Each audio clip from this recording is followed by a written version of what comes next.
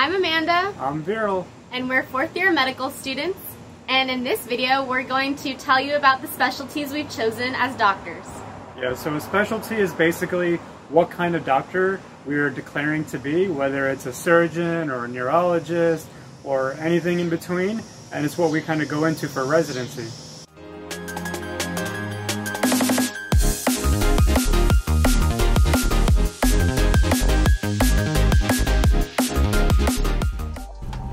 So Rosie has a play date today with Max. Max is 4 months old, and this is actually Teresa's dog, who you all met in my first week video of critical care. She's the intern going into ophthalmology. They're gonna have a blast, I can tell.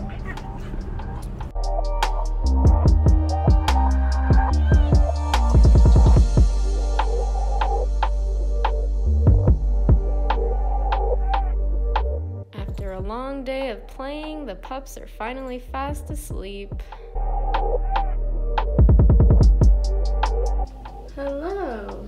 I am about to FaceTime with my Miss B letter writer, which is basically a dean's letter.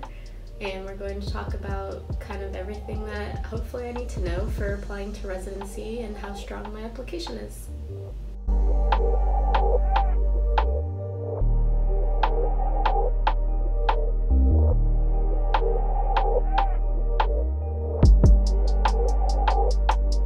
Yesterday I had my advisor meeting for my dean's letter. So I spoke to him about my personal statement, my resume or my CV, and then we also spoke about the survey I filled out, which will help him write the letter for me.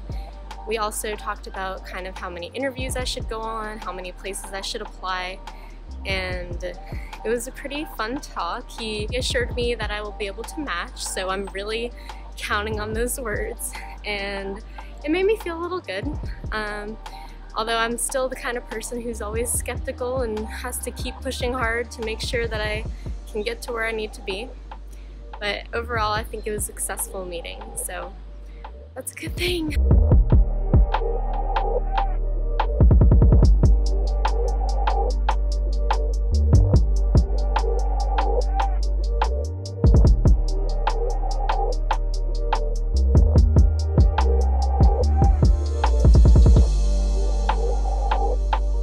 Hey everyone, so we wanted to kind of talk about what medical specialty we ended up choosing and what we're going to be applying to this cycle for residency. It wasn't easy, so we wanted to give you a little bit of the backstory that led us to this point. So towards the end of college, I was kind of thinking that I wanted to apply into vascular surgery because I had seen several of those surgeries and I just really liked watching them. And when I got into medical school, I pretty much went the route of surgery. I joined some groups, I tried to find some surgical research, and when I got to my third year rotations, I started off on internal medicine. So I really went into there not thinking that I would like it that much, and surprisingly, I loved internal medicine. I really loved the fact that I could sit down and critically think about diagnoses and solve patient problems. But you're not doing internal medicine. That's right. So then I had my surgical rotation, and I did enjoy watching and doing some procedures, but I just really felt that the field wasn't for me. So I kind of spent a little time thinking back to my previous shadowings that I had done and just saying, well, what encompasses everything that I like to do? And ultimately, I decided that dermatology was the specialty for me. I really enjoy dermatology because it gives me the opportunity to practice medicine and to also do some procedures. I also really think that dermatology will give me the opportunity to see a lot of different patients and just work with patients from all ages. I can see some complex diseases and get to interact with kind of different subspecialties of medicine like rheumatology, infectious disease, nephrology, and even the GI docs. So she was basically like, oh, I'm going to be a vascular surgeon when she, got into medical school and when I met her. For me, I didn't really know. I was like, I'll keep an open mind. I'll try a few different things. And, when people asked me, I would generally tell them like orthopedic surgery because I really enjoyed like sports, really enjoyed fitness. And I just kind of thought, it would be like the right thing for me. Sports injuries were always kind of like something that I was like, oh, what happened to cause this when I was, watching NFL or something like that. But as like time went on and really anatomy lab went on, I realized I'm not the biggest fan of anatomy. I like physiology a lot better. It was like, you know what, I might not really want to do orthopedic surgery because it's obviously very anatomy heavy, but I still kept an open mind. I was like, you know, I'm not going to eliminate it right away. And time went on, and second year came along. So second year, our curriculum had more organ-based learning, a lot of physiology, a lot of pathology. And I really enjoyed that part, like why certain systems go wrong and like what the normal is and why diseases present the way they do. So that I was a huge fan of. I could think about the rationale behind it. I realized, you know, maybe surgery isn't for me at that time, but I still, once again, didn't commit, was like, I'm not like going to cross off anything yet until third year came along. So third year, I did try to get orthopedic surgery as one of my surgical subspecialties, and I ended up getting it. And it was pretty early on in the year, so when I went through it, I was like, okay, it just confirmed it. It's really not for me. The OR lifestyle, just the surgeon lifestyle, it wasn't for me. My internal medicine rotation came along later in the year, and I was primarily in the hospital, so we were just taking care of patients that were admitted from the ED, and I really enjoyed it. I mean, you kind of get an incredible variety of patients as far as, you know, heart problems, lung problems, kidney problems, GI problems.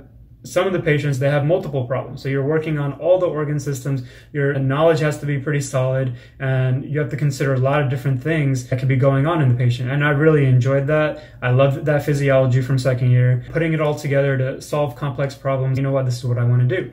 And so I'm declaring internal medicine. Currently, I think I like hospital medicine, so that's what I'm considering as of now. This ambulatory rotation I'm on now that we spoke about a few videos back, it's allowed me to see a lot of the subspecialties like hem-onc, endocrine, cardiology, GI. I'm keeping my antennas up to see if anything really favors one subspecialty over the other. But as of now, you know, I do have time to decide that. I have a few years in IM residency where I can hash that plan out. But I'm just glad that I ultimately figured out what I like, and I'm going to be applying to it. You know, deciding really was hard. But I think ultimately I also chose dermatology because I enjoyed the fact that I could just talk to the patient and do a physical exam on them, and most of the time that would help me solve their diagnosis. I think nowadays a lot of other medicine specialties, they have to look at the lab values, they have to look at radiology and kind of consult a lot of different people, but dermatology really is unique in that just by examining a patient, looking at their rash, their lesion, you can really determine the diagnosis and then help them get the treatment that they need. Yeah, you don't need all those labs and x-rays and CT scans. Choosing the medical specialty for me was one of like the hardest things about med school, honestly. Obviously, we have to study so much, so many exams to worry about, board exams and regular quizzes and labs, and it's very stressful. But figuring out what specialty you're going to go into and making that decision, because you're going to be doing it for the rest of your life, was pretty, like, you know, daunting. And for me, I just kind of took it like one day at a time. I wasn't in a rush. I kept an open mind.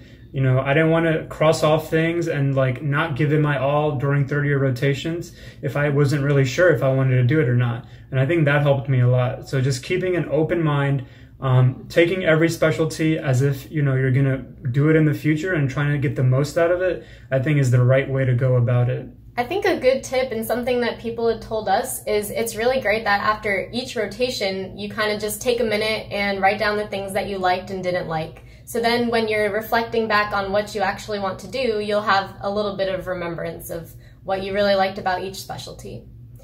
Also, if you're first or second year and you do have some free time, it's really important to shadow because during your third year, you might not get to see every single specialty. A lot of surgical subspecialties you might not get to see, or even within internal medicine, you might not get to see all of the branches off of that. So just kind of spend a day or few days and just follow a few different doctors and see if something really piques your interest. So everyone, we hope you really liked this video and it was helpful if you're in the boat of, you know, choosing a specialty. If you liked the video, please give it a big thumbs up, hit the subscribe button, and hit that notification bell to support your future dermatologist and internist.